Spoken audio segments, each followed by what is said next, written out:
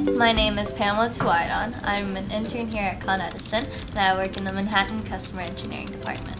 I go to school at Energy Tech High School. I'm 17 years old. I found that Edison has the skills that I want to learn, like chemical engineering, and when I applied for this job, it lets me see the different types of jobs Edison does. Pamela has shown to be an excellent employee, an excellent student, knows what questions to ask to get a better understanding of her role and have greater contribution to the department. I do this project called the City Bridge Project. It is in partnership with the City of New York, and it plans to take down all payphone booths within New York and replacing them with Wi-Fi kiosks. So it is easier for people to access the web, see maps and directions, and it is also a phone booth, so if you need to call someone, you could call someone on the Wi-Fi kiosk.